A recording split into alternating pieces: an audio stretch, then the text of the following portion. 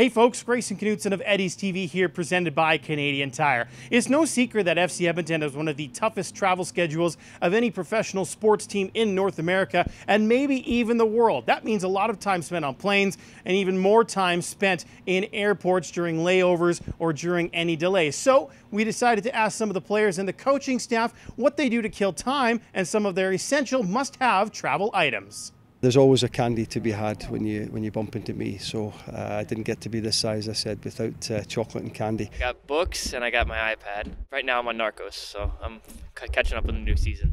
And the book, anything. Sports biographies is kind of my main thing. A few games on my phone. I've been playing backgammon the last few months, so that's the game I'm on right now. Laptop's always there, a good book. I sleep a lot on planes. That's when I get my rest, so I don't mind sleeping on planes. Anything over about 6 hours is a little too long for me, though. I think it's just important to drink water, put your feet up, try to relax as much as possible. Maybe get up a few times during the flight to walk around, so you're not sitting there with blood sitting in your legs for 8 hours. But we're all used to it by now. There'll always be work. There's an iPad and notepad and every sort of book you could imagine that travels with us because we never stop. We're always preparing for the next game.